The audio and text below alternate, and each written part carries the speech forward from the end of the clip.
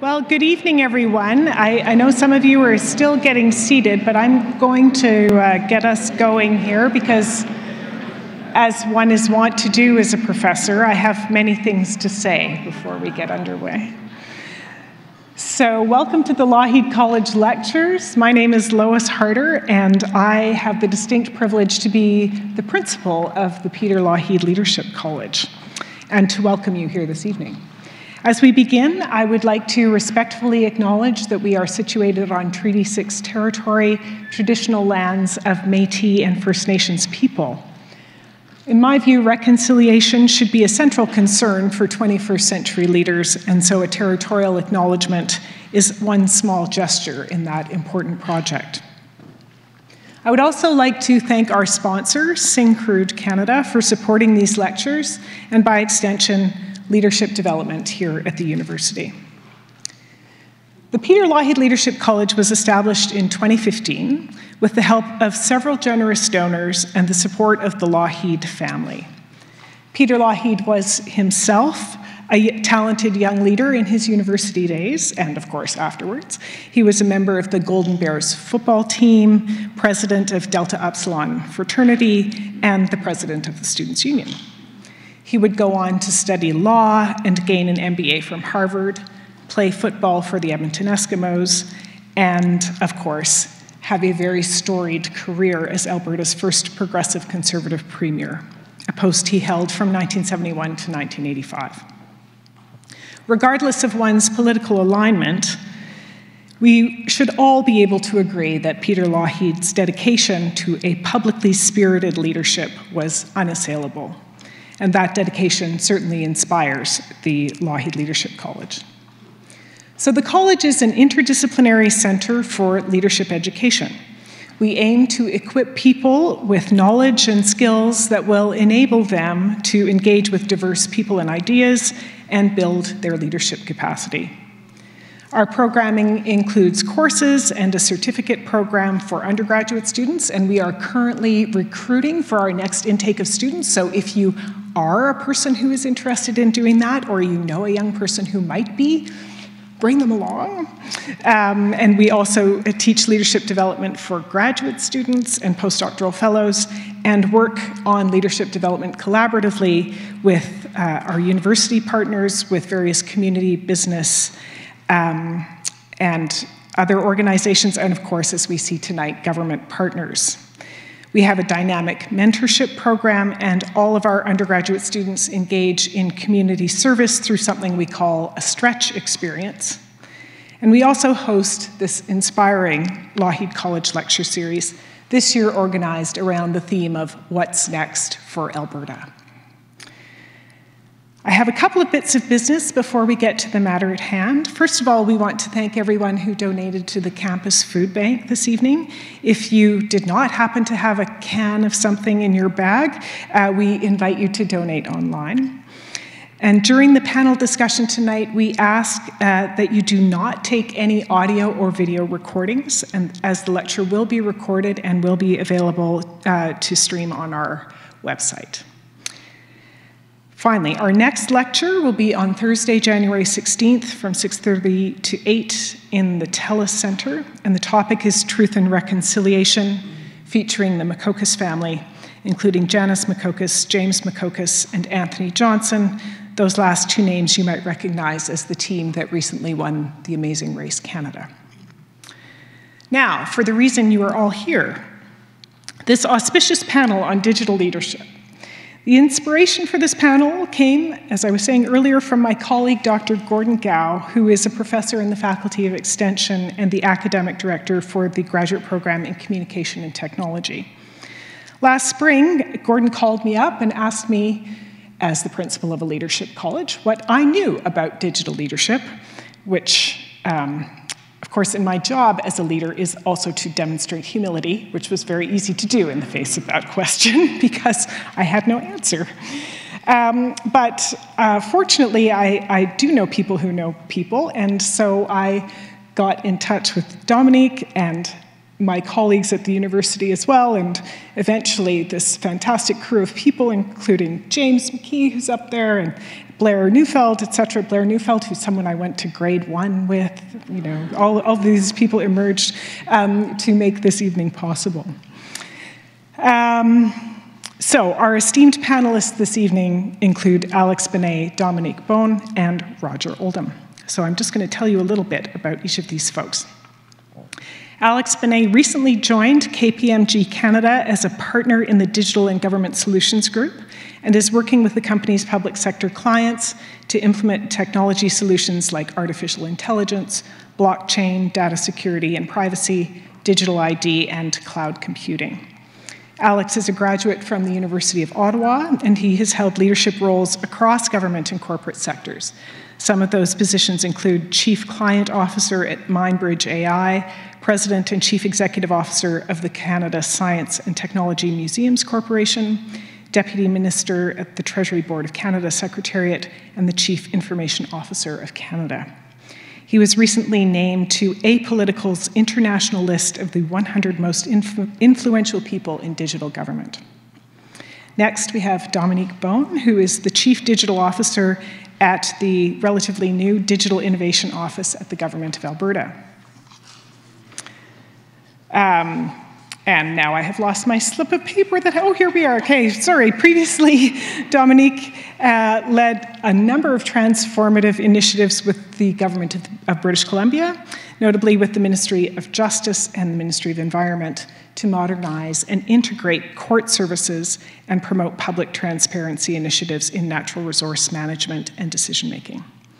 And Roger Oldham. Roger was the founding Chief Digital Officer at the United Kingdom's Ministry of Justice, where he created Justice Digital, the first digital startup in a UK government delivery department. He found his way to the UK Ministry of Justice via the Financial Times of London and Europe's biggest business media company, Read Business Information. These days, he is based in Vancouver, where he works with government and large pre-internet clients. Do those really still exist? Interesting. To redesign their institutions, services, and products for the internet era. So I'm going to cede the floor here to Dominique, who has some things to say by way of introduction to her role and to guide this discussion. And so there will be some backing and forthing, a little interaction, and then we are really looking forward to discussion with the audience as well.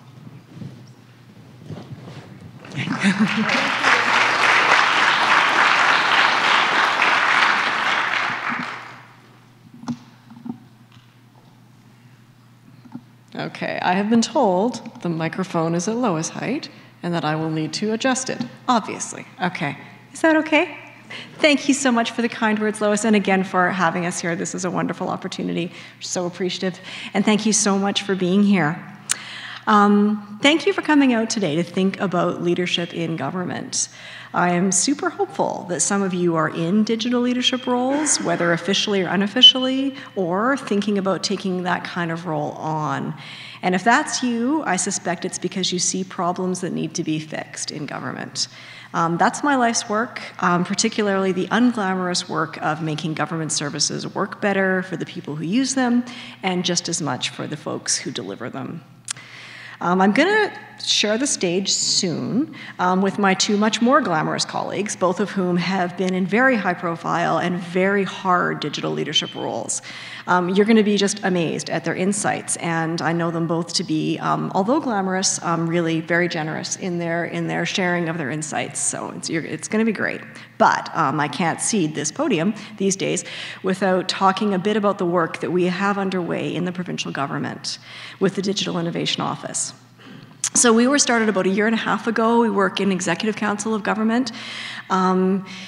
Very small group, we're 6 people. I think they're all here in their small footprint and a few other friends helping. But we have a huge mandate, and really it is, make services better, all of them, and save money, lots of it, and mostly using the internet. That's about it. So it's big, and it's really super, super exciting.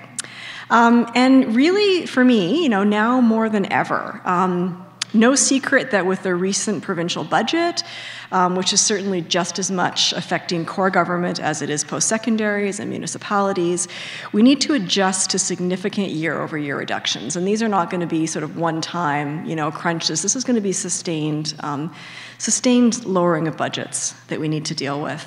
And there's huge anxiety right now in the public sector.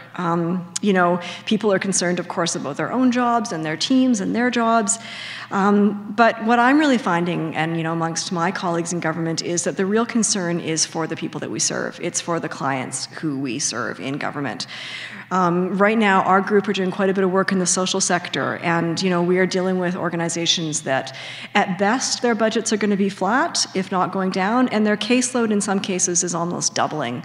So, as the economy slows in Alberta, there are more and more people who are vulnerable and who need more help from government, and yet, we have less to do with it. So we are really looking at how can we provide those services, these things that only government can provide, and how can we do that in this context? Some of you may have seen the McKinnon report, which really set the stage for this current budget. I don't want to be all gloom and doom. It's going to get positive, for sure. And in that report, there's a lot of big things that my little office can't take on. I mean, there's things like compensation for physicians and big things. And my colleagues in government are really looking at really managing how can we make these changes? How can we do these things in humane ways? How can we make these cuts? In fact, maybe an opportunity. But for our office, we found some encouragement in that report. So to quote, with overarching challenges such as those identified in the panel's report, there is urgency to retool the public service to be focused on innovation and a citizen-centric approach to service delivery and a commitment to linking funds allocated to measurable results. I think that's a great call to action. I think that's something we can really work with.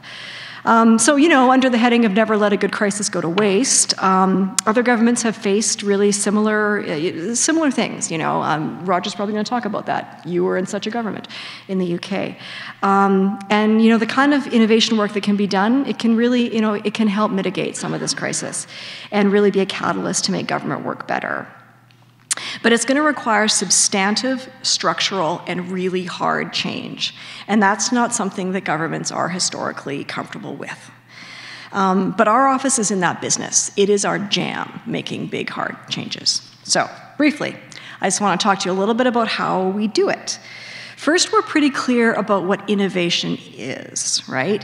The working definition for me, it's measurable, tangible, and dramatic solutions to a known problem experienced by real people. So, like the Google as a search engine was an innovation. I mean, at the time, the internet was growing and it was unindexed and no one could find anything. That was a good innovation. Like Google Glass, Google Hangouts, not so much. Like those were, shiny things looking for a problem. So we really focus on real problems and try to tackle them. So some practices that we use. We start by starting. So we set up small cross-functional teams, and these include people like user experience designers, developers who are comfortable working with newer tools, policy folks, frontline delivery folks, and we deliver working software based on stakeholder and user research in about 8 weeks. We try to get to some kind of what we call a minimum viable product, and I'll get a little bit nerdy about the digital stuff, so just bear with me. Rather than years of writing business requirements and that are often obsolete before you actually build any software, or really long-winded business cases that ask for big amounts of money in government to do big things, we ask for smaller amounts so we can get started and we can actually really put services into people's hands sooner. We are in it always for Albertans. So we do early and ongoing discovery work with people in their natural habitats, and we only build what people really need, We're concerned about better days at work for staff. So we have empowered delivery teams, better tools, meaningful jobs, also real opportunities for innovative companies to work with government. I think too often, we as government have handed over our technology and our service delivery to large multinational companies in the interest of managing risk, because maybe we feel more comfortable with big IT companies, but it really hasn't always gone well. Alex might talk about some of that. It's been too costly, and it's given us a kind of learned helplessness around IT, and I think our group is really there to try to change that. We work in the open. We use a kind of soft version of Agile agile development, agile software development. Some of you might be familiar with that. We work in short sprints, and we show the work that we're doing to everyone who has an interest in seeing it, everyone who wants to show up. We publish code, we publish design patterns, we try to reuse what we build. So we believe in really, living technology, really. And we save money here. And, that saving money, again, it really matters. Again, let's think about those trajectories. Flat budgets, more people need government services. We want to make sure that more of government money is going into the hands of the people who need it, and less of it is in the mechanics of the delivery. So yeah, we deliver incrementally and bravely. Frankly, I think government does overspend and overplan and normalize delay. We try to flip that script and really think about value, even if it's small, so that whatever kind of thing that we can release to users, we do, and try to find that value. We expect the world to work like that. We expect everything on our phones to update, instantly. But government seems to just stall endlessly and serve up kind of mediocre product. So we think we can do better. We're proving that we can do better. And it's not because we lack good people or goodwill in government. It's really often because we fear the wrong things. We have a really funny sense of what counts as risk. So antiquated processes, we're working on those too. For our group, it's really about finding the others. We're really trying to be a hub for digital practitioners and those who are aspiring to that, inside government and outside. Do a lot of events, do a lot of training. It's a great opportunity to do things like this. And that's what we're here for. So, all this together, it's a lot of hard work. It's a lot of fun work. We believe that it takes both evidence and empathy to make government better, and we believe that it can be done. The government truly can be better. So, with that, I am going to take a seat, I think, and do a little bit of as I say, both of these gentlemen who you've been introduced to have had really, really challenging jobs. I mean, Alex being the Chief Information Officer for the Government of Canada. I mean, can I just say this? After Phoenix, right? Man, well, that's just it. I mean, he was brought in after that happened. So I think that was probably one of the hardest jobs ever in digital leadership. And frankly, I don't think your gig was any easier, Roger, because the UK was looking at just dramatic budget cuts and had to completely try to rethink how everything was done in technology. And justice, I think, was probably one of the hardest sectors to work in government. Frankly, the most tradition-bound and paper-bound, and you were the Chief Digital Officer. So I think it's a really interesting opportunity. Folks who've really had some of the hardest jobs in doing this. And I think there's, we can learn from this. I think we're going to do a couple of opening comments from Roger and then a couple from Alex, and I won't call it a cage match, even though I want to, but we'll see how it goes. I got some questions for them. We'll do opening remarks. I've got a few questions I want to ask both of these guys, and then we're hoping to have plenty of time that we can hear your questions for them as well. Thanks.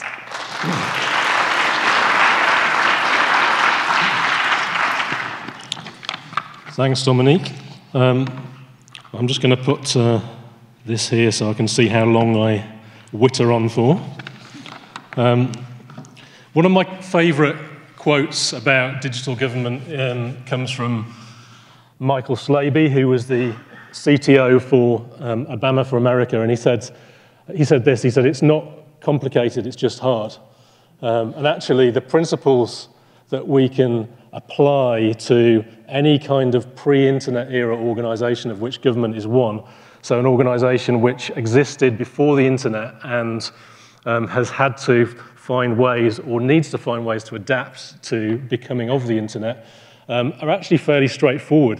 It's about how we go about doing that. And I think that digital leadership really, certainly in my experience, is simply in 2019 is just a question of leadership, right? So for all of us, leaders in any context, no matter what it is that we're doing, whatever the kind of organization is that we're working in, we need to, if you like, have something of an awareness about what it means to be truly an internet era organization. And we need to be able to apply those. We need to be able to lead our people forward into a future which is adapted to the internet. And so my favorite quote, my favorite definition, if you like, about digital comes from Tom Loosemore, who was one of the founders at the Government Digital Service in the UK.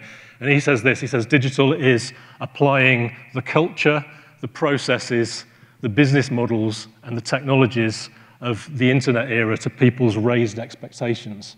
And really, when I dove into government back in 2010, 2011, that's what it was all about. That's what it was. The challenge was exactly that. It was to really kind of drag an organization that was very much mired in the processes and practices of the past. You know, lots of paper. I mean, the justice system really hadn't changed that much since about the 12th century when, you know, horses would gallop up and down the country with sheaves of paper. And actually, they were just moved around in slightly more modern ways, but very, very entrenched ways of working. And so the big challenge really was about, well, how do we kind of take that organization and how do we kind of make it, you know, to be an organization that's fit for purpose in the internet era? And so we kind of had this situation which we kind of affectionately called the square of despair, I think a term that was coined by Liam Maxwell, who was the government CTO at the time, which really said that, you know, actually we face these four forces. We haven't got enough money, as Dominique was saying, very much like you're facing in Alberta today. So we had the crisis of austerity. You know, users were an afterthought. We didn't consult them early enough in the process. Often, invariably, we didn't consult them at all.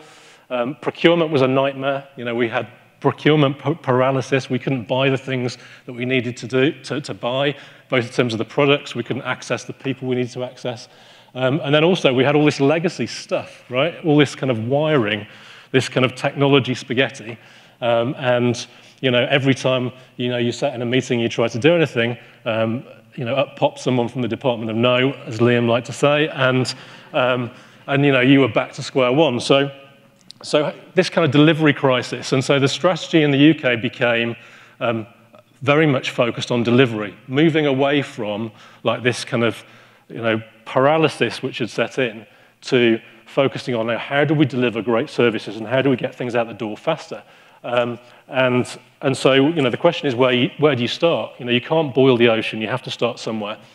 And so we picked a bunch of exemplar services, and I would sort of caution here, I'd say not pilots, but exemplars, so services that we actually wanted to transform, that we wanted to change, that we wanted to redesign to meet user needs, and we used those as vehicles for change, right? So we used those not only to deliver improved services to users, so there's actually concrete value in each of those specific service scenarios being delivered to the users, but also so that we could tackle some of the associated issues around governance, procurement, you know, security, legacy, all these things.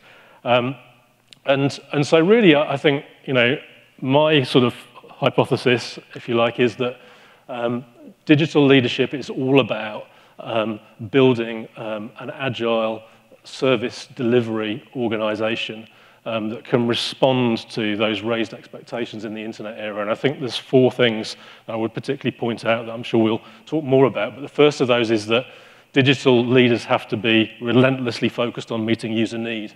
You know, if you look at like Amazon and Jeff Bezos, you know, he says that they're obsessed by the customer. They start with customer need and they work backwards.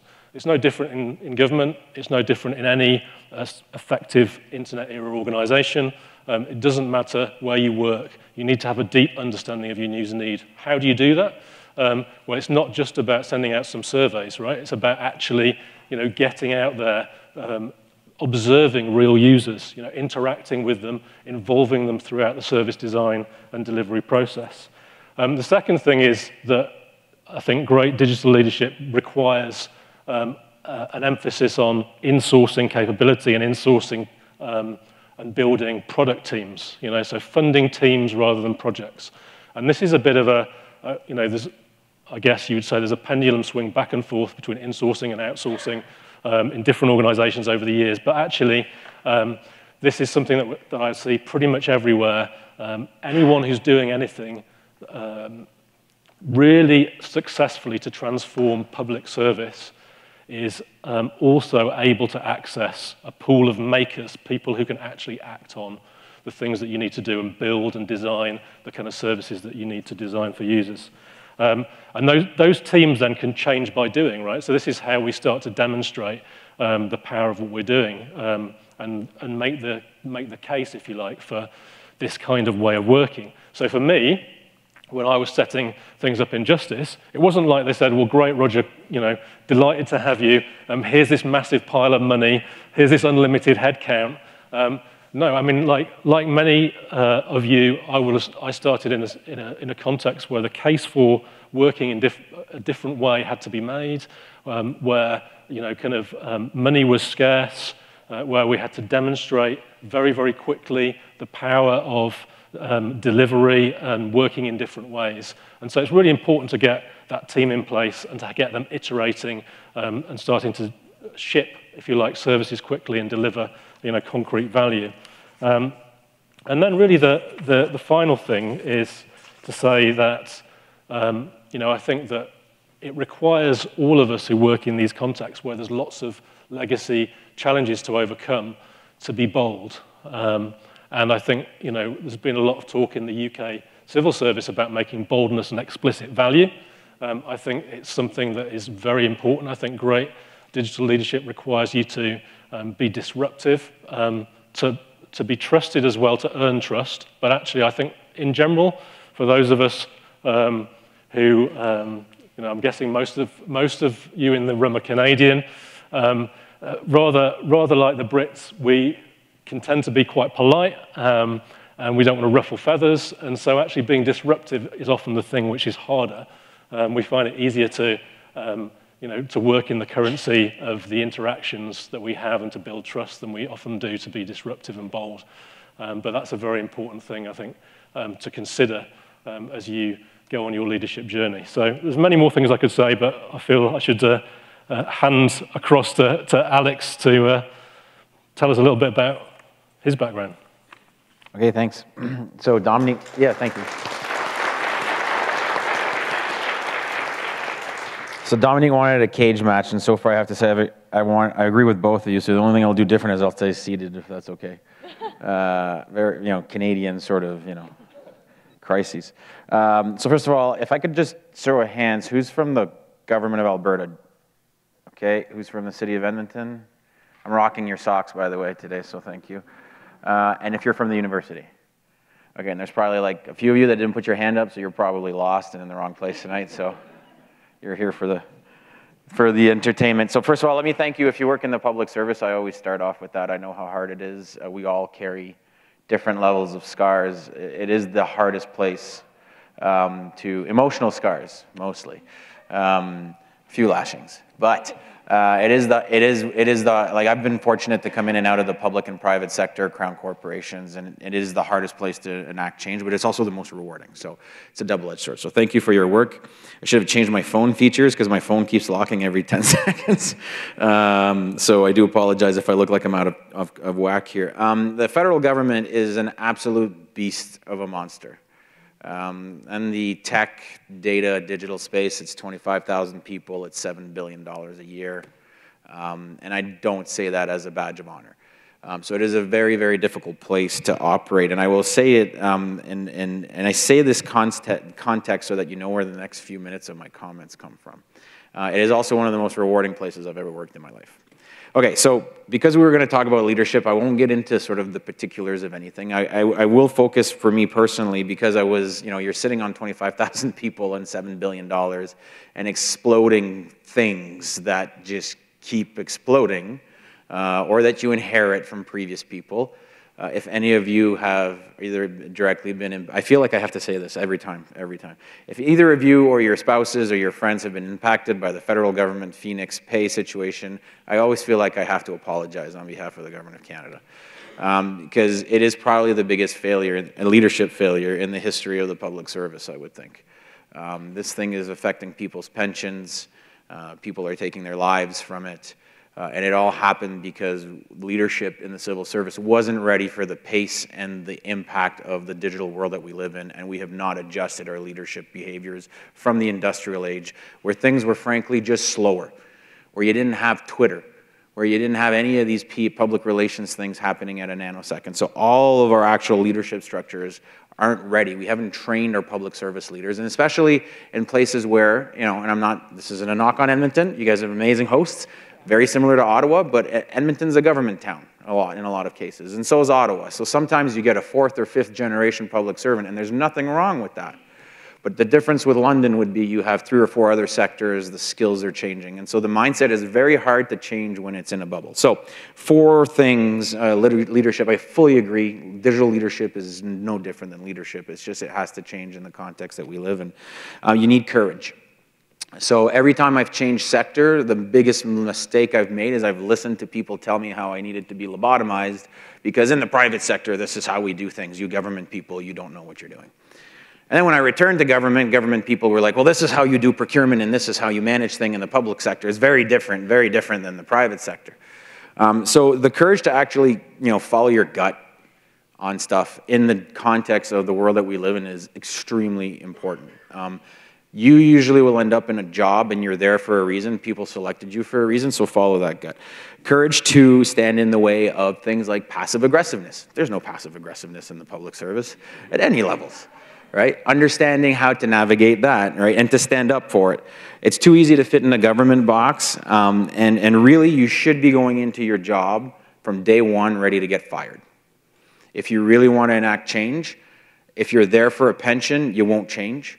If you're not going into a job ready to get fired, you're not gonna do anything. You're actually gonna accomplish nothing. So, I didn't get fired, for the record. I chose to leave government, just so we're clear. Just 100% clear. Second thing, I think the role of supporting talent in a digital context is one of the things that's very different from, let's say, leadership from 20 years ago. A lot of the best projects I've ever seen come out of the federal government have come out from people that were called crazy. So someone that said, I wanted to take staffing from 200 days down to 30 days.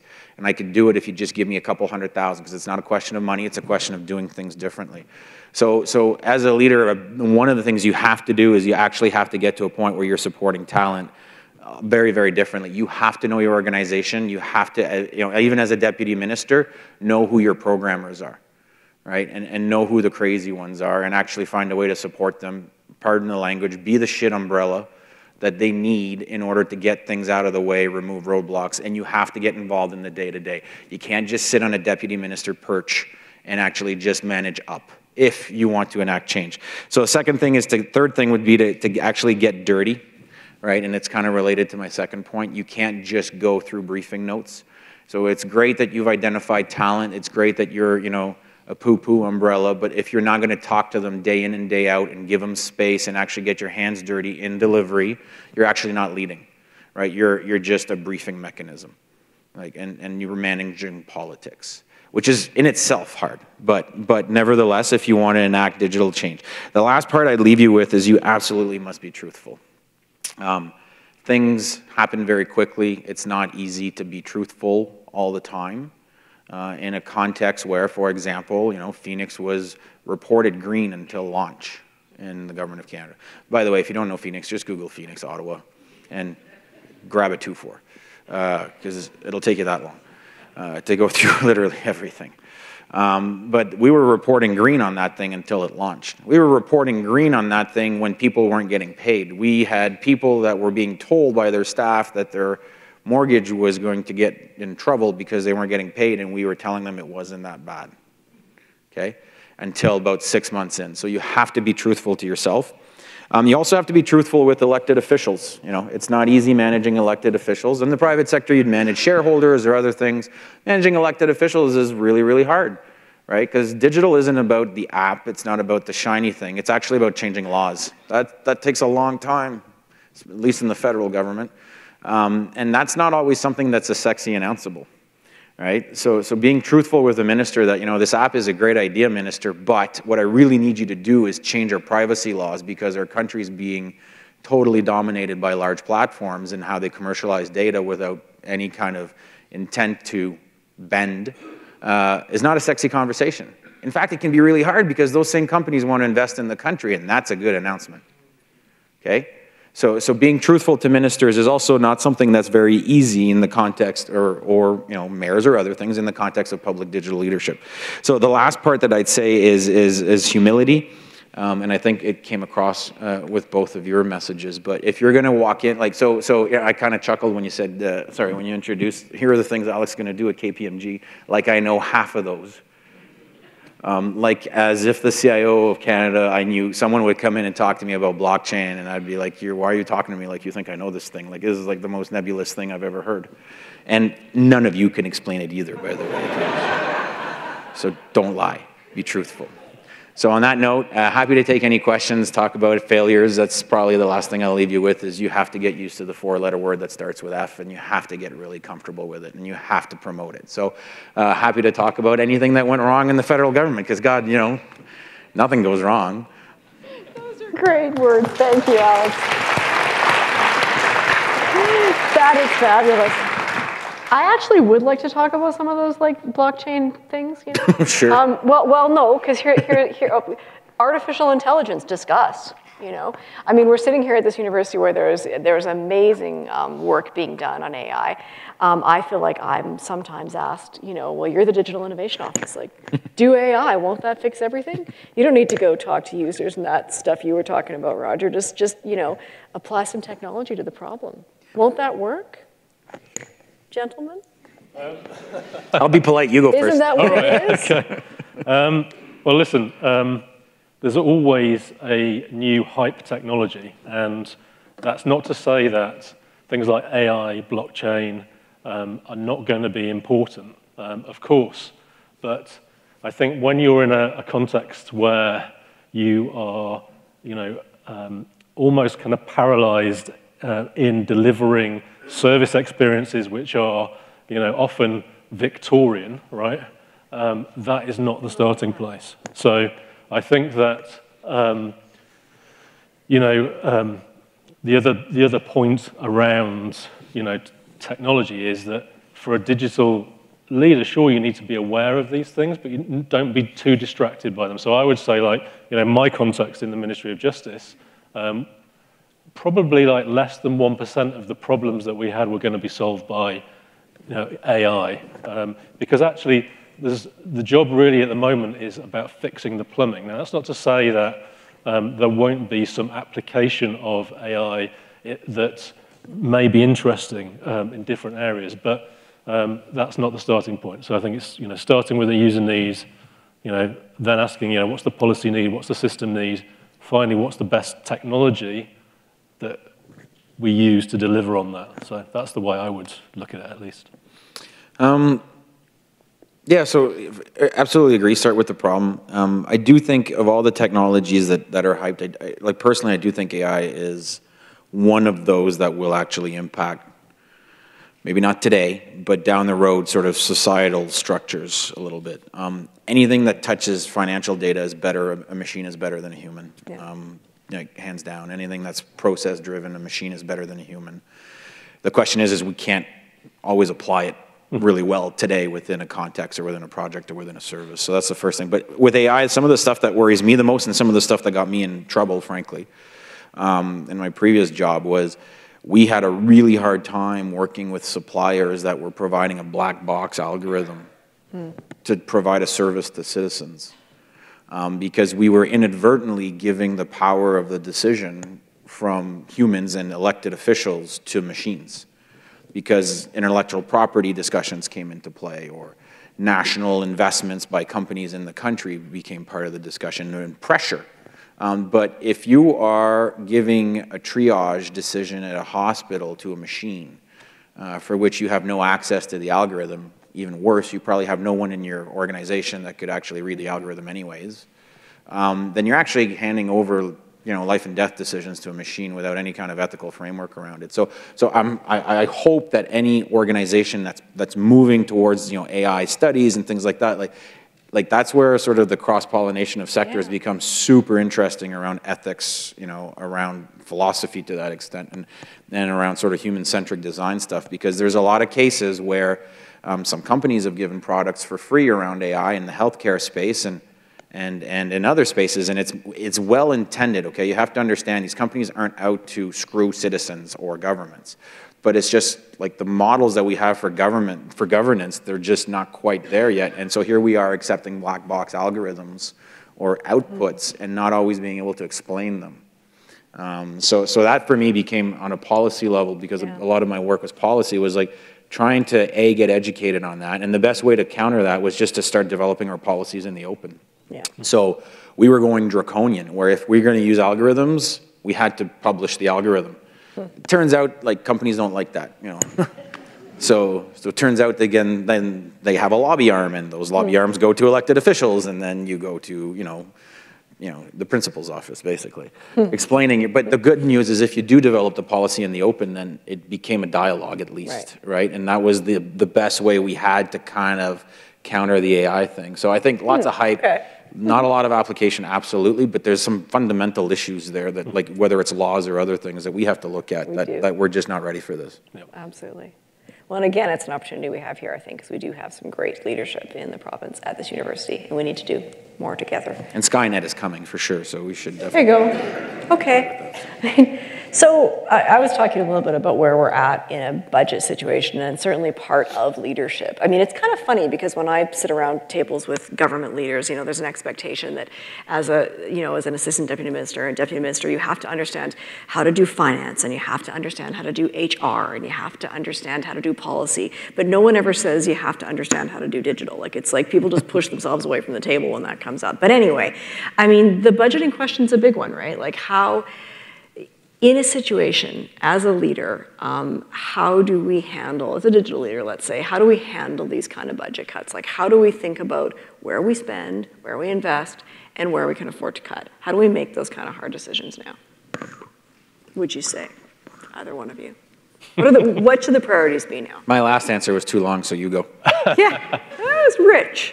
Well, listen, I mean, there's any one of a number of different ways that you can actually identify where to start. So clearly one of the things to consider is, and this is the way we kind of tackled things in the UK, we looked at volume of transactions that were passing through our services, and we said, okay, you know, out of the 700-800 services that we operate right across government, we have this level of transactions that is such that around about 95% of the volume is with 50 of those 700 to 800 services.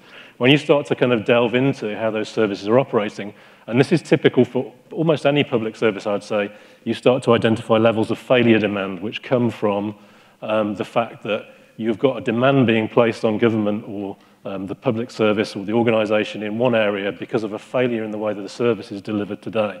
And that can be purely as a result of the way that the service is just failed to catch up with the internet era, or it can actually be because we've done something terrible, like we've digitized an existing broken process, and therefore we've made it really difficult for people to access the service. And actually that is also, as well as the stress and the cost to the user in terms of their time, there's also a cost to government in terms of the operation of things like contact centres, typically.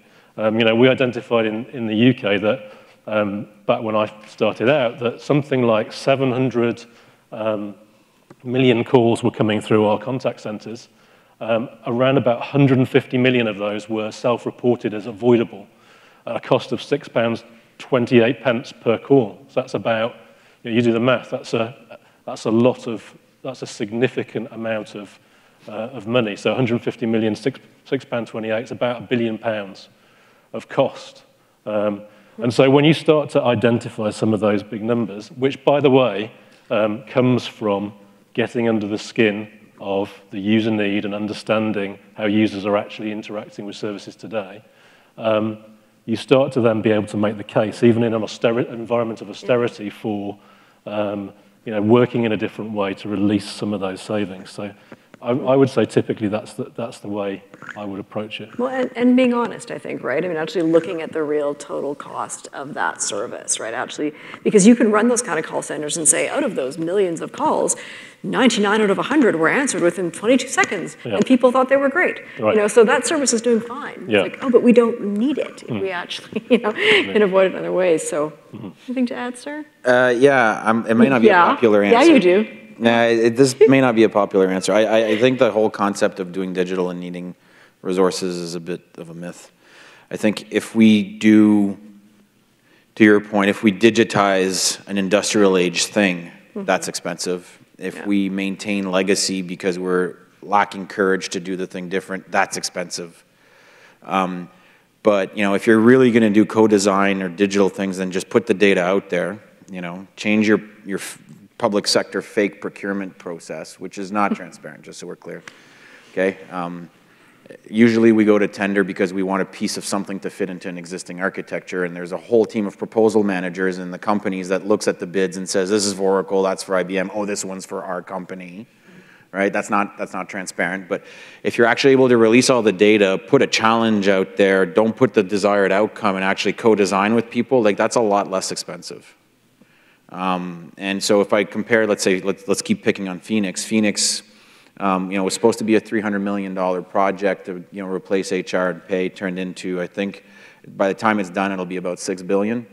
So that's another half a billion a year. Yeah, but we kept doing it, right? We you know, we're not running towards a cliff. We fell.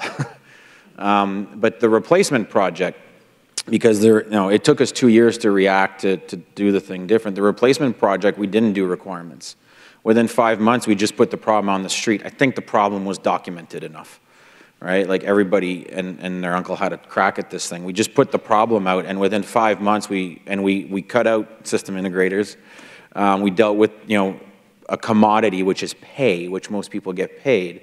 And we just put the problem out, and we made the entire procurement process transparent. We put all the anonymized data back into the hands of these commodity companies that do HR and pay. Within 5 months, we had 3 companies that fit what we could do and that we could actually start moving towards a replacement. We did that with $8 million, less than $8 million, less than 6 months, about 25 people. Because we were doing the thing different as opposed to just, well, let's define our new requirements or our business process or whatever else that has happened. So in a lot of cases, it's just not doing something and stopping it and moving it over to something else. And doing the thing completely different. So like $7 billion in the government of Canada should be enough to take care of most of our needs. It's not a question of new money. It just becomes expensive if you don't cut the ball and chain, whether that's design thinking, whether that's poor management, or a whole bunch of other things. So. Well, I want to make sure we get some questions from the audience, but I just have one more, just kind of round it off with you guys. So what do you think are the really key capabilities or skills that we need in digital leaders? What are the things we should be, you know, cultivating people towards, that we should be looking for when we hire, that we should be, you know, learning ourselves? You want me, I've been like giving you no time to think, so I'll go. So it's only fair, and it's going to be a horrible answer as a result. I think the leaders that I've interacted with in the public service, whether I've been in the private sector or in the public service, that are the most successful in this digital things are the ones that are comfortable with the word fail. And that understand that, you know, we continue to fail if we don't accept failure. Like it just creates a tinderbox environment for things to not work even more. So a quick example, when I was with OpenText, which by the way, one of Canada's largest software companies, because Canada doesn't sort of, you know, have a, you know, the corporations in Canada, anyways, it is what it is. We're nice people, but we don't always, you know, understand that our corporations form our identity either. So OpenText, largest software in Canada, company in Canada, for the G20, we had we did a lot of work when the G20 came to Toronto, and the only reason it happened, and I had left public service disenfranchised at that point. I was like, you know, 9 years in, you just wait your time, get promoted, get your pension. That's not for me. Nobody knows what they're doing. Blah. Anyways, not happy. And so we started doing work with this assistant deputy minister, Peter McGovern, who's now retired. And he had 5 months to put the world's first cloud-based, secure social media collaboration site in place. And without his courage and his, I don't care, he's known in the system as being a cowboy. I think that's a badge of honor. But his lack of fear of failure when 20 world leaders are coming and you got 5 months and you got nothing done, and we had to do it different in partnership with the private sector. Like, you know, that's not a thing you do. Like that showed me that, yeah, you find people in the system. And for me, like that fear of failure is what cripples a lot of our leadership in a digital age. And it's something that we haven't prepared a lot of public sector leadership for. I like that. And it's, nobody wants to be nobody wants to embarrass their minister. Okay, I get it. You know, absolutely not. So, but it is something that we have to learn to deal with better. We do. There's some speaking truth to power there. Yeah. Yeah, I mean, I agree with that. I mean, I think that you know, I'd say one of the things that I think characterizes a lot of the digital leaders that that I've particularly appreciated working with is their focus on empowering their teams, right, and building, to your point about the shit umbrella, effectively creating the conditions for the team to succeed. And really, I feel like that's maybe a broader point that we can apply, to other contexts as well when we think about leadership. But I suppose it's the essence of leadership, which I believe is about being a servant leader. It's about, in a sense, stepping into the background and letting your team, really thrive and do the great work and, enjoy the success that comes with doing that work. So I think, that's one thing to be thinking about. And I think, that does mean that actually a lot of the work, I think, of a digital leader is about doing a lot of the hard graft behind the scenes. You talked about those conversations that go on around, how do you overcome these kind of different institutional barriers so that the team, can get on and do the things which, as you say, also is not necessarily something that needs to cost a lot of money. If you give a small team the opportunity, you truly do empower them, they can deliver an awful lot in a short period of time.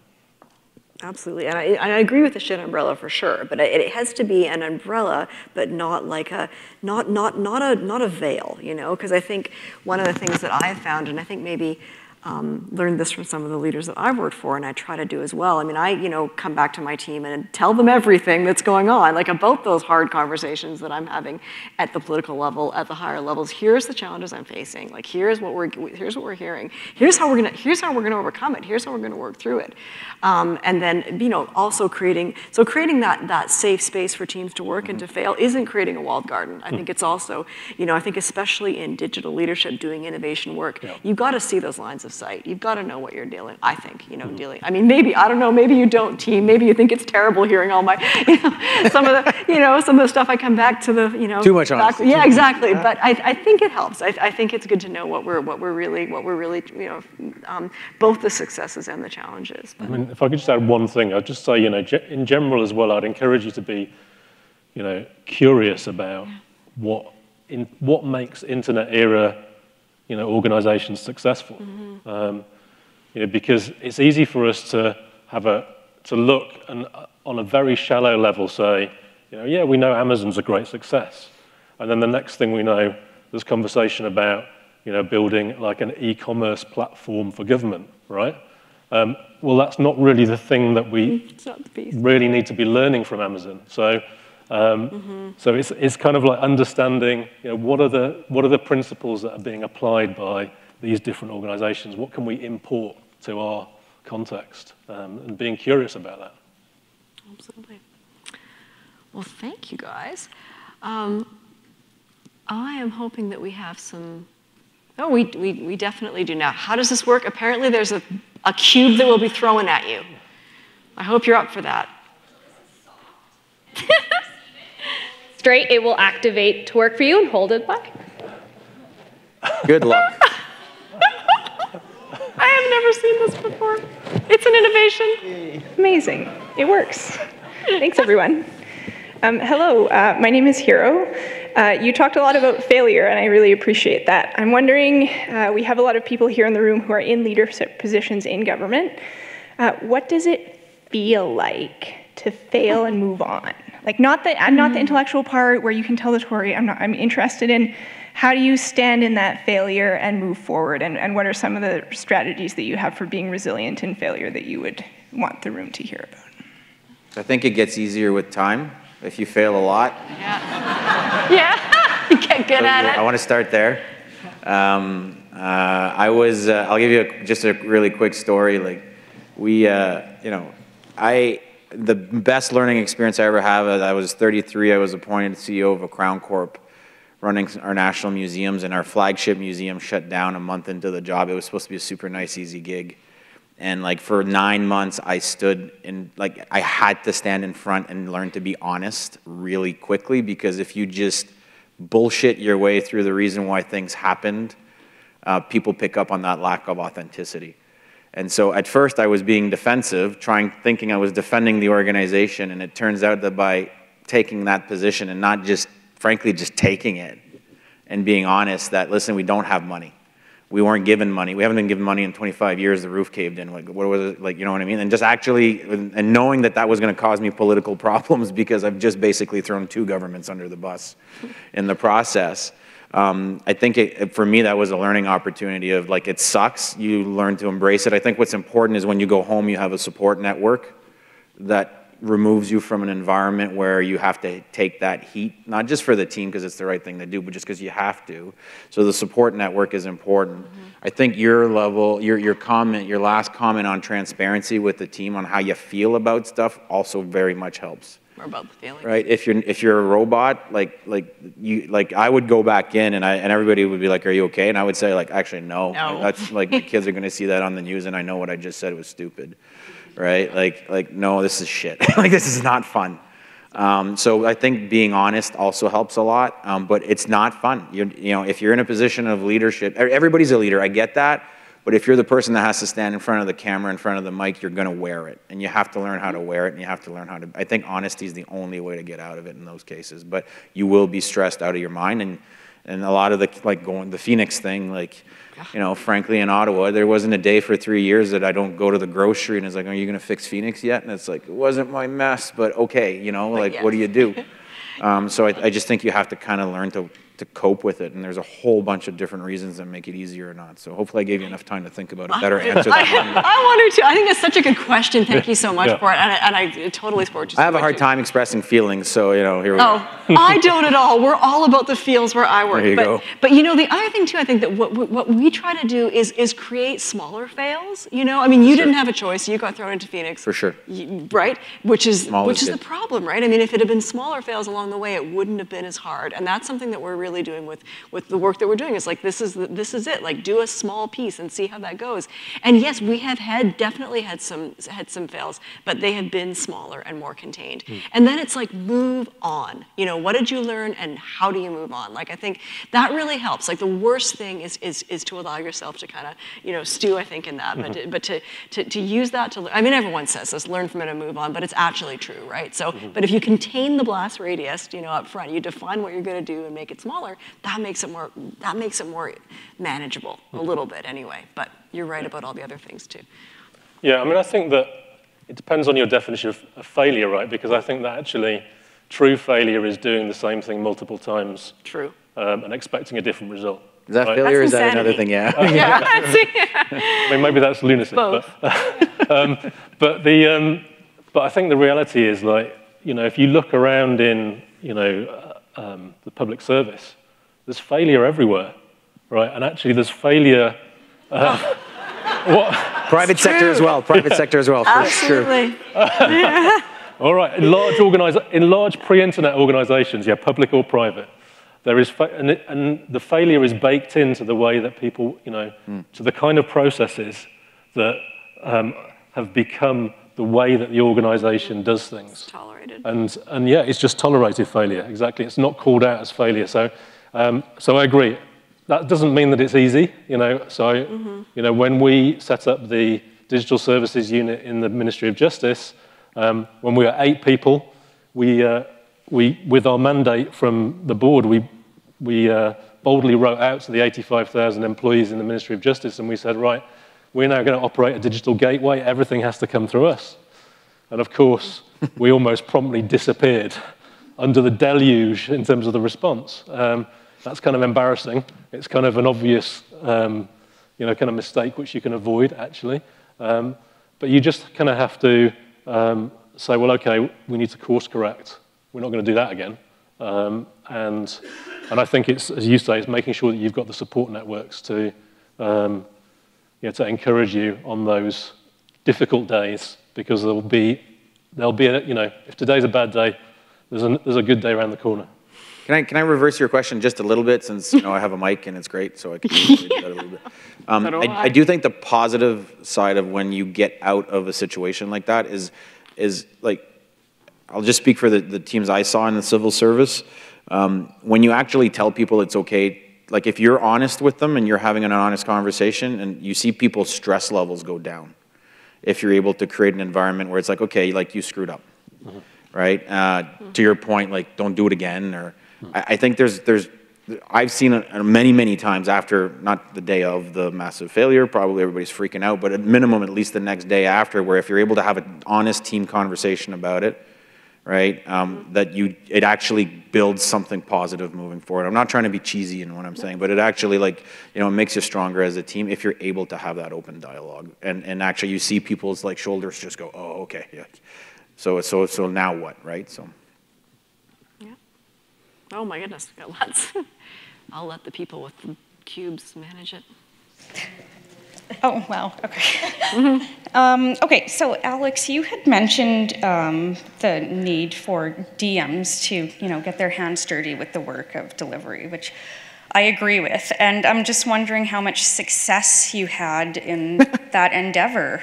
Just because on the practitioner side, we're often the ones that are in the situation of having to deliver the solution within 3 months or whatever, because it's linked to, you know, a DM or an ADM's performance review, right? No. What are you Yes. No. You know it's true. No. Listen, I think the ones that I've seen that do the better job are the ones that, like, we have these things like skip level meetings, and you know, you got to meet the person that's below your direct report, like, and you do that once a year, and like, I guess that makes it better. You know, the ones that I could tell you that I've seen that have had an impact in their organization and how they're trying to change is they would go in their org charts and say, okay, well, if it's this project, I want to talk to the person that's doing it. Not 4 layers up, because we all know that adding a comma to a briefing note adds a lot of value, right? But like the person that's actually doing the project. And that, like, so I ran it that way personally, but I have to tell you, the flip side of that is it puts a lot of pressure on the management, and you have to have trust. My last job, I didn't have it as much as I had with the museum gig, because we were faced with a crisis that it was like out of this world, so it created trust, or not, right? But the other stuff was a bit harder because it was bigger, but just be aware that the ones that do that, the flip side is the result is probably a little bit better, but you're creating, it's like you're squeezing something here and then you're creating another problem elsewhere.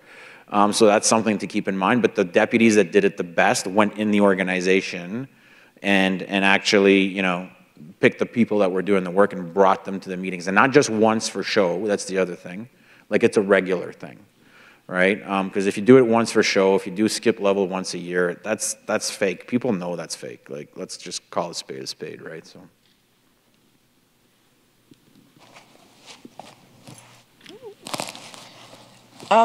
So you talked about talking to the customers and getting into that journey and being really in that. And you've also talked about what needs to happen and change on a system level.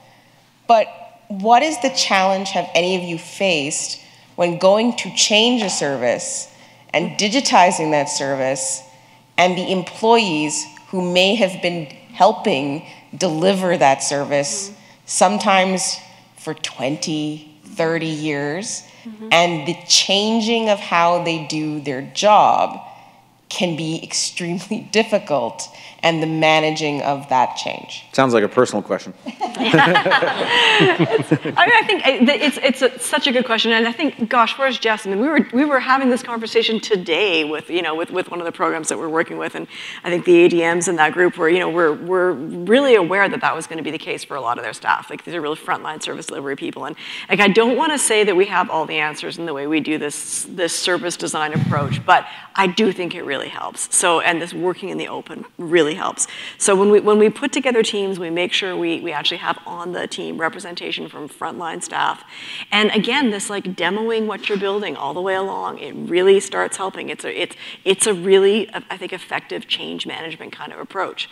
So having a new process or a new technology done to you is a terrible feeling, and we really try to avoid that. I mean, I think our folks, James can speak to that with the child care digital service.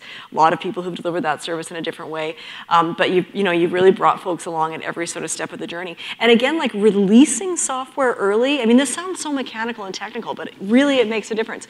Instead of like waiting for years to release a big thing, if you start incrementally releasing things, people start getting used to it, seeing how it works, actually having real opportunities to feedback on what doesn't work, you start getting that. But I mean, I won't, I won't say that there aren't people whose jobs, maybe are threatened by that. And again, this was where the honesty comes in as well, too. Because when we do projects, we end up with really like having organizational design conversations that you need to have. So for me, it's all of those pieces that work together in making that change a little bit more manageable. But there's not sort of one thing. There's not one easy answer to that one for sure.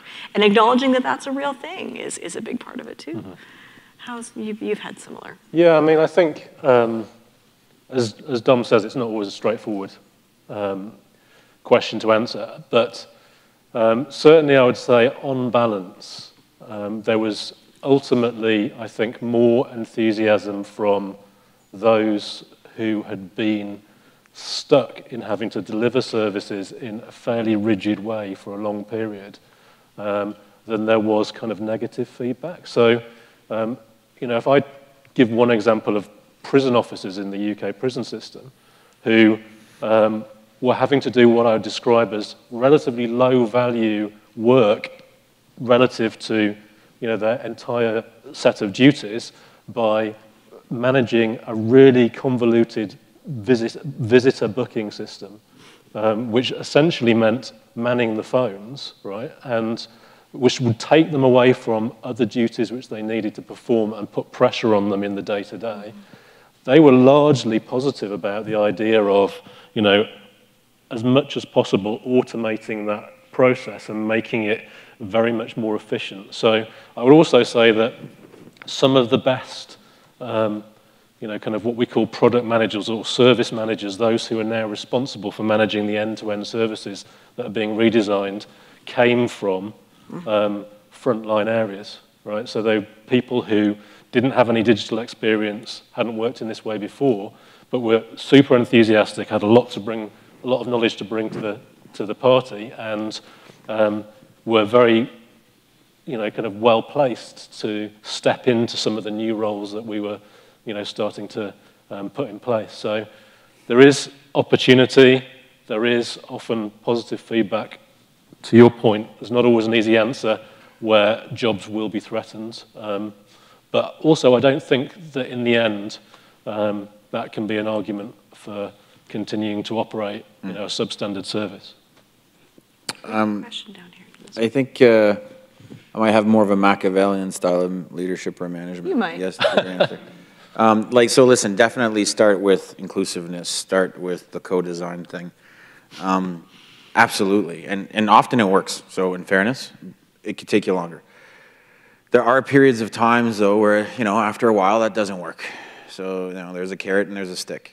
And if you are in a leadership or a management position, sometimes, I'm not saying it's a stick, I'm not saying you hit people, none of that. I know it's being filmed, all that disclaimer stuff, right?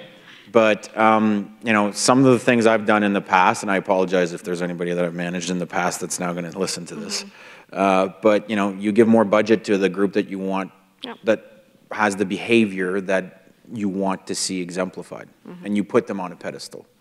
And so a couple things will happen to that. I got in trouble in my last job because I was at an all-staff and we had just started, and I said, listen, like the next 3 years are going to be bumpy, like buckle up, and this may not be for you, right? Like, and people would voluntarily leave, right? And I'm not against that.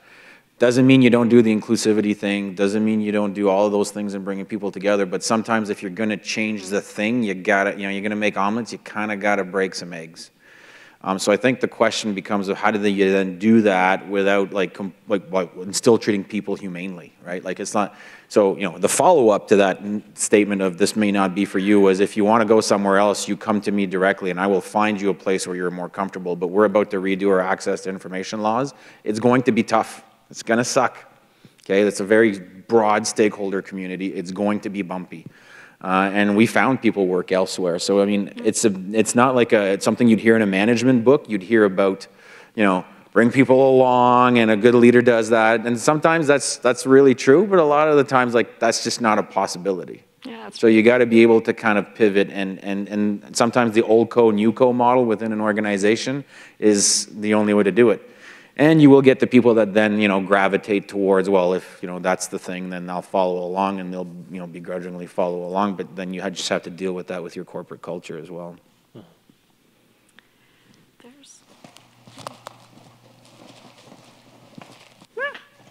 That cube scares the bejesus. I know. Sorry. Hi, I'm Leah. I actually work in banking, so they apparently let me sneak in here.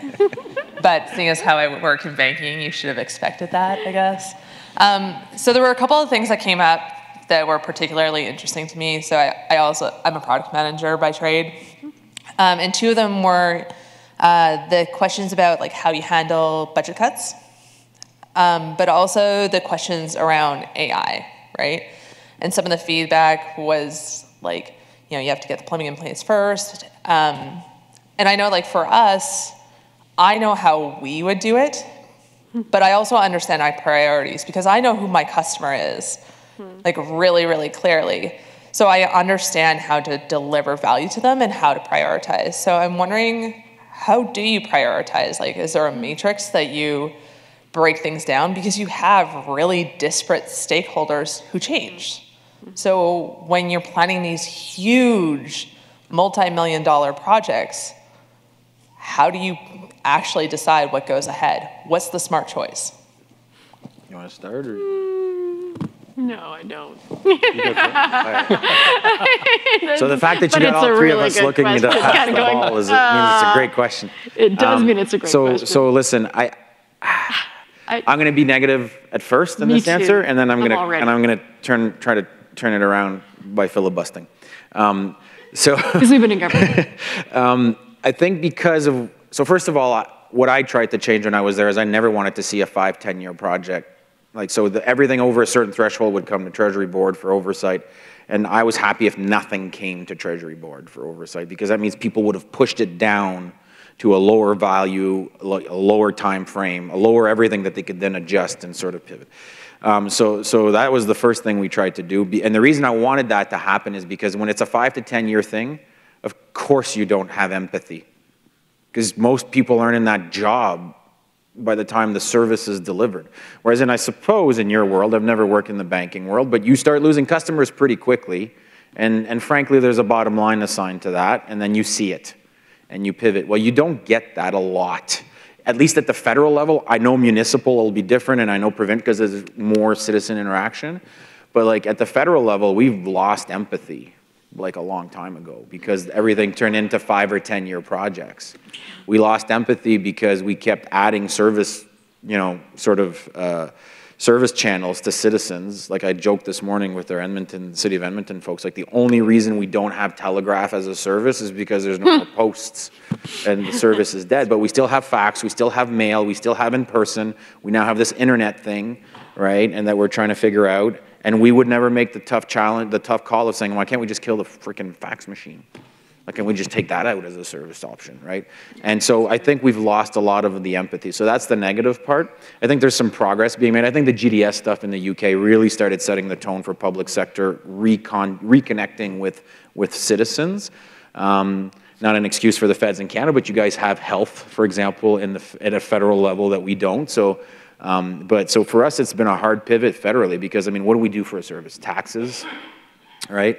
Probably employment insurance is our biggest, OAS, but even that stuff is like we've lost empathy, right? And we've made excuses for not getting in touch with the citizen as much as we should have. So the answer is probably we don't have the same sort of driving factor to push us, at least again, federally, to that direct citizen engagement as much as we should. I think it's a super question. I'm just going to say, I think it's something government really does wrong, that we really need to rethink that. And I think, what Roger was saying about really kind of understanding where the actual demands are for citizens, and that's what we're trying to do, right? It's like, what is the real problem we're trying to solve? And it's about honesty, too. It's like, again, it's looking at what is the total cost of ownership of the service you're delivering.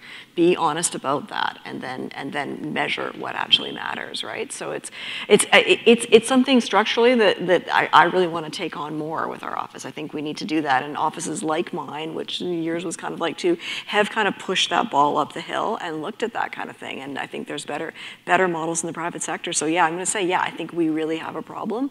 And maybe part of, what we're dealing with now in terms of crisis, budget is actually going to make us ask some really hard questions. Because yeah, what happens is, you spend years and years writing a really complex business case, and what gets funded is what sounds good in that business case. And you have not validated that with people. You have not prototyped it to see if it actually makes a difference. You've just told a really frickin' good story, and that is not what we should fund. So we need to be really, really honest about that now. So yeah, wake up. We're gonna do it. Yeah, yeah. I mean, I agree. I think certainly when you're talking about large multi-million-dollar projects, we wanted to move away from that. We wanted to break things down into much smaller pieces. We wanted to, put an end to, the big IT contracts. We wanted to say, actually, it's all about, starting small, delivering an ecosystem of services, and starting to see smaller pieces of technology that were loosely coupled, and creating an architecture that was more flexible for us to kind of put new pieces in, take old pieces out, and so on. Now, is it easy in this kind of context to do that? No. Even the UK, which started on this journey 2011, is it all sorted? Far from it. But I think that's part of it, and I think in terms of the prioritization, then it becomes, to some extent, a kind of strategic choice about what comes first. And so for us in Justice, it might have been at a particular time a desire to take as much, if you like, business as we called it, out of the courts that could be automated, or that could be delivered online, or that could be provided through digital channels in some way. So that would be a sort of more of a strategic priority, which would have been set by the board, and then we would have kind of acted accordingly with our kind of service choices. Can I have one more little answer to that? Sorry, if I'm not cutting you off. I mean, with our little office, we do have funding to support projects, and we certainly have way more demand than we have money or effort to. So we're looking at what is the criteria for that, right? And I mean, we have different criteria. You need executive support that will be bold. You need a risk positive team. But what you really, really need is a good problem. Don't come with your idea of what a solution might be. Come with a really, really good problem that you've documented. So it's kind of flipping, traditional government business cases. Here's a good solution. Maybe we have a problem.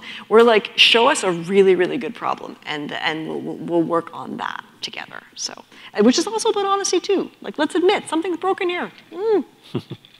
Our budgeting process. Yeah, that too. Please. Hello, my question is about celebrating successes. I'm going to assume that you have had successes in your jobs, because we've talked a lot about failure. Why don't we turn it around and ask, how do you celebrate successes in your roles as leaders? Does food count? Sure. We do a lot of snacking around the big table. I think that's I mean, we really do, and I think we even just the kind of work environment that we've created, just in terms of an open space and sharing those kind of things together, and always doing that. We definitely do. I mean, I think it's something that I've been thinking about more, that we should probably do more, a little bit more publicly. But yeah, I mean, it's really team celebrations, having a lot of informal, and formal ways. But what about you guys? What do you do around? It's a great question. Yeah, I mean, cake was always a big thing. Yeah, I mean, it just seems like food is a huge part of it. Yeah, if you look at sort of any kind of the blogs online around the government digital service in the UK, you'll see plenty of photos of people consuming all kinds of weird and wonderful cakes to celebrate. The kind of launch of a new service, or the release of a particular part of a new service, and so on. The other thing was that Chris, who's here tonight, who's the head of design at the Canadian Digital Service, was talking about earlier today, which we also did in the UK, was these things that were based on the idea of the NASA mission patches. So essentially like stickers, which were given out to different members of the team to really kind of acknowledge their contribution. We did all kinds of crazy things. We kind of designed sort of fake road signs and had everybody sign them. They went up on the wall. All these kinds of things to kind of really acknowledge the contribution of different team members. I think it's, I think it's some of the things that when we started our office, that we just wanted to have an opportunity to work differently. And it's like, there was a lot of things, but one of them was just like, we're going to just use Slack. We're just going to use different ways of communicating. And I think that we have entire, hashtag food, but I think just the fact that we communicate so much as a team, there's always this little unicorn emoji when someone's done something good, and we're very open about those everyday struggles, and I think we're really supportive, and it certainly helps me, I feel really cheered on by the team, and I hope that I share that back. Which is different than traditional government ways of working, where maybe you'll have a staff meeting once every 2 weeks, and that's when you'll talk about, what's been good and what hasn't been, but we have such an ambient way of working that I think that helps. But I think it's important to acknowledge the big things, like James has, launched the childcare digital service, that's a big banner thing, and we're going to make a big deal about that, we also make sure that, our ministers are on board with what we're doing, and that they are speaking that as well, and that there's that level of leadership. So it's right from the working team up to the minister is aware of what we're doing, and we make sure that everybody is, I say, I'm here with my pom-poms. I say it all the time, because we really do celebrate the great work. Never enough. Everyone who does our work deserves more. This is a case where going last really sucked, because I'm not sure what else I could add other than what was said. Pom-poms, you got anything better than that, man? Yeah. A couple of things, I guess, that I would only add to it. We were very fortunate for a 3-year period in the Government of Canada where we had Minister Bryson, who this was his favorite file. By far, changing government, digital government. He'd been in politics for a long time. I won't say how long, but a long time, and he was eager to change it. So it meant he would also look at it would make the civil service uncomfortable, but he would come down from the top floor. And tell you what are some of the things that have happened, that I could go talk to people and congratulate them and thank them for their work. And you take it for granted when you deal with a minister every day, right? But if you're not, and you're not used to seeing him, or you see Minister Bryson, who was a very charming man, come up to you and thank you, that was very powerful. I paid very close attention to that. Beyond the food, obviously. We had a lot of alcohol too, I'm not gonna lie.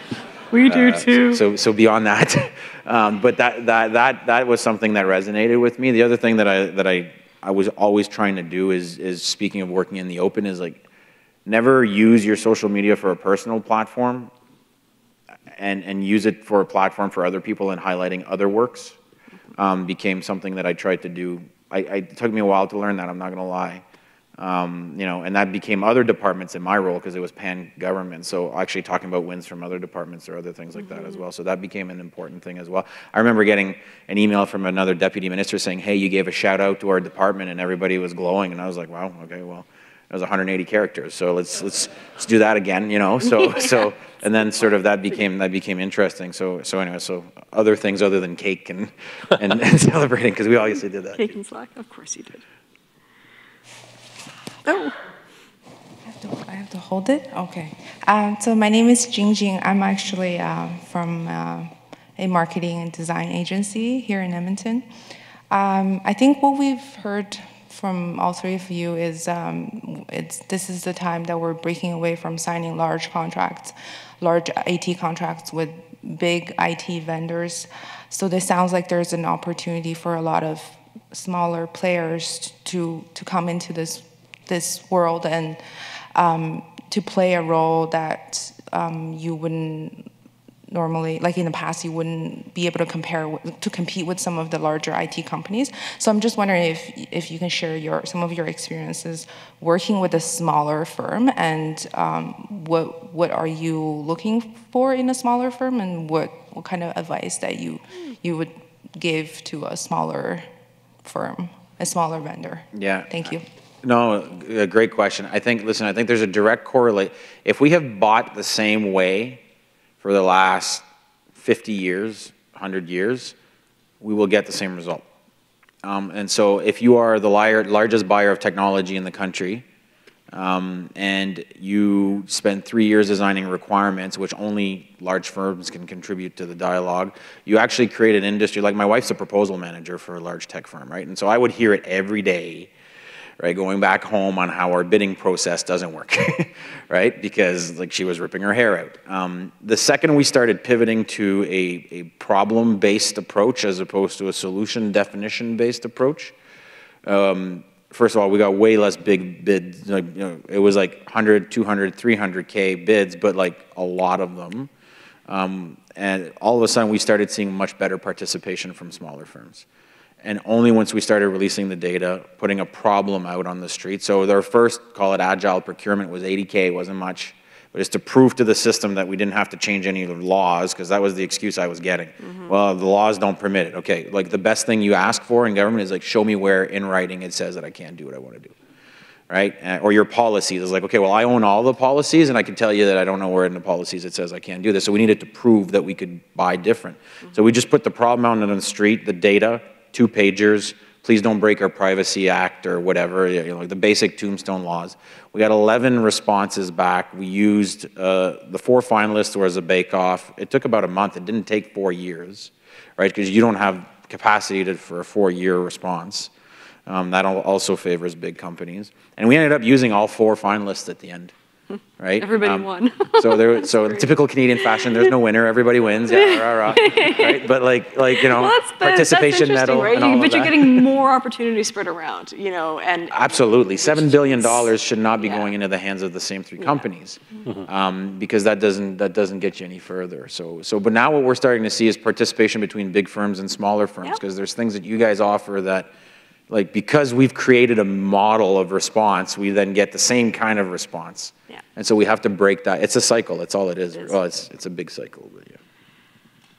Yeah, and I think then to be just really, you know, again, because be collaborative, it solves everything, but it kind of does. And I think like we're working with smaller companies now who have not worked, you know, on the kind of projects we're doing in governments. And I think we have a lot to learn from each other, you know, we just want to try to truly be collaborative and not to like, we don't want to manage things to the letter of a deliverable in a contract. We don't want to get ourselves in a situation where we're fighting over change requests and managing at the micro level. It just doesn't give anyone a chance to be creative. So we try to keep things open enough that like we have enough space here that we can work together on this. Let's agree on the big thing we're trying to do, you know, looking at people who we work with, you know, and we're gonna get there, and we gotta have some patience with each other, and I think it's working, you know, it's a learning process, and it's worth doing, and we have amazing talent in this province, amazingly good, you know, good people who we really want to bring in on those projects. So we're trying to do some of that structural change that you did. We've done a little bit of it. We have a long way to go. You did a ton of it, so we have good models, but it's not there yet, right? Like we know that the RFPs and the, you know, procurement you're going to see from the government right now probably does not favor smaller companies, but we're going to get there. We have to. We get better value. It's better value for taxpayers, right? Yeah. If we do that. I mean, I'd just add one thing, and it's maybe be a little provocative, but so what I found is that can't be him. There's sometimes a change of mindset and a change in terms of ways of working that's required of the vendor, of the supplier as well.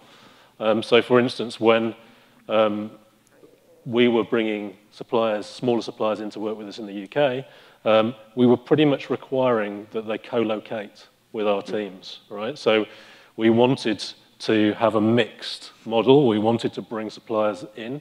We wanted to ensure that there was that kind of turnover in terms of ideas and skills and all the rest of it. But we were fairly demanding in terms of, you know, actually how we wanted that team to operate. So, and I know, you know, myself, having worked agency side, it doesn't always fit comfortably with existing agency models. So it's something to be thinking about, I think, if you're looking to do more work with government. And in defense of big companies as well, they don't like bidding on work from the government of Canada either. Like, we leave them hanging for 3 or 4 years. It costs millions of dollars to respond to, and there's one winner, which is what a winner is, by the way. But like, anyway, so I get that. But like, it's costly. It takes a lot of time. It sucks up a lot of resources. Like, it's not good for anybody. No.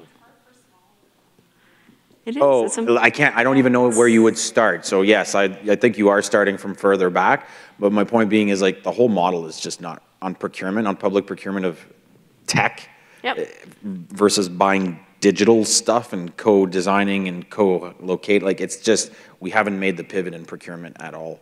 Like, generally speaking. I think BC is probably the place that's done the most work in this space in Canada. Yeah, we worked on that hard. And it's still not perfect there either, but I think Sabina had a question. Yeah. Thanks, Dominique. So I'm Sabina Fossen-Gievsky. I'm the sector CIO for the social sector, collaborating with Dominique, and former Fed, Shared Services Canada, impacted by Phoenix. It's been 2 years. But it's okay. I'm very fortunate where I am. I have a number of questions, but the one more general one, perhaps for the broader audience, is in the evolution of the leadership role in technology and information management, all of these blends of things, we now come to the conversation about the Chief Digital Officer and the Chief Innovation Officer. And from the opening remarks, that spoke to the AI pieces, more along that innovation, but the core theme here is digital internet era. I'm curious whether the panel distinguishes a difference between a Chief Innovation Officer versus a Chief Digital Officer, respecting that those are titles, labels, but in my view, in my mind right now, they are actually quite potentially distinctive roles, and I would appreciate your views. Interesting. You looked at me with a funny face, so I'm going to buy you some time here. All right, sounds good. Listen, I think it's all bull. Sorry, I think it's just. I think it's about getting the thing done. Yeah. I think in typical government fashion, we like to distribute authorities because that's the Westminster model, and distributing authorities means people don't do crazy things. I'm increasingly a fan of centralizing those authorities somewhere. So if you want to call it a Chief Innovation Officer, a Chief Digital Officer, a CIO, a CTO, I think it's about the way you work, right? And so if your CIO doesn't work from the outside in for you, then fire your CIO, But I've seen CDOs that work the same way a CIO does. They've just changed the title on it. So for me, it's more about, from a leadership perspective, the things that you do, how quickly you deliver, are you delivering it differently? How many people can you bring along for the ride? Like those to me are a bit more important, and I know I'm kind of turning your question around. But it reflects what you're suggesting is just a label. It is just a label. I think I think the banks have done a CISO at a bank is compliance and it's very clear, right? I think for us in government it gets wishy-washy because we distribute things all over the place, or different departments do different things, and then it gets more complicated. New government comes in, changes departmental names and things. It really, for me, it's always been find the leader that does stuff and then go work for them, regardless of title, So. I mean, I kind of feel like as a Chief Digital Innovation Officer, I guess. Sorry, I'm not, sorry. No, but I feel like I should work myself out of a job. This should not be a forever thing, right? I mean, this is the kind of thing that should be distributed in other levels of leadership. Or, this is a kind of a temporary thing. Let's kind of get us into the next era. Let's get us doing digital. And then people like me should just go away and just get a real job, right? Just be a real deputy, right? And run a real program of things, right? I think in some ways it's a little bit, a little bit transitional right now, But I think the good work can happen in any of those C-suite jobs, right? It's what you make it. Yeah. I mean, I think agreed. I think the rise of the Chief Digital Officer in many ways is just simply a reflection on the fact that the C-suite weren't doing what was necessary in moving organizations where they needed to go. And so there's this, kind of recognition that there was this drive that was needed at that level to lead the charge in terms of, dare I say it, transformation. But even worse. But I think, it's also important to bear in mind that sometimes you've got to think about, in the early stages at least, where is this new thing that we're building going to best thrive, and how do we kind of create the conditions for that to happen? So, there's a quote by a systems theorist, Bucky Fuller, that goes something like, you don't change the existing reality by fighting with it. You change it by building a new reality and making the old obsolete. And I think to some extent that's what needs to happen in a government situation, because actually otherwise you can spend all your time fighting the old reality. So you've got to create some kind of conditions for the new ways of working to flourish, and before you can then flood the organization with those. again, whatever you call the kind of leader of that. It could be one thing, it could be another thing. And I totally agree. I mean, I think, if you look at our journey in the UK, when we started out, the CDO wasn't really a thing. It didn't really, back in sort of 2010, 11, it wasn't really a job that particularly existed anywhere. And so it was more a recognition of what people were doing by giving them that title at that point. And then, and it was also a recognition that in places like the Ministry of Justice, where we had 800 in the legacy IT organisation working in ways that we wanted to change, that actually we needed to sort of give this new thing an opportunity to flourish before we could maybe bring those two back together. So actually what you've got now is you've now got a Chief Digital and Information Officer in Tom Reed with a kind of digital and technology organisation. And I think we can get there, right? I mean, it's hard for CIOs, I think, because you have so much to keep the lights on with, right? And that you also are told, darn, you got to innovate all that stuff too, right? So I mean, there's kind of two hats at once, right? I would just say, like, if you have, so I apologize as well, but okay, I'll shut up after. But if you have the word innovation or transformation in your title, you should really fight hard to get those words out of your title. Just in general. So just because, it's true. I think you should fight hard to get those words out of your title. Wow, what great questions. My goodness, thank you. Oh, we could stay all night, but no.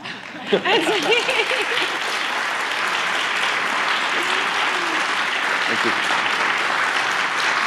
So I was going to ask you for that round of applause, but thank you all so much, Alex, Dominique, Roger. That was incredibly inspiring and thought-provoking, and indeed we could go on for some time and perhaps will yet, but here ends the formal part of the lesson, and hopefully much more to continue.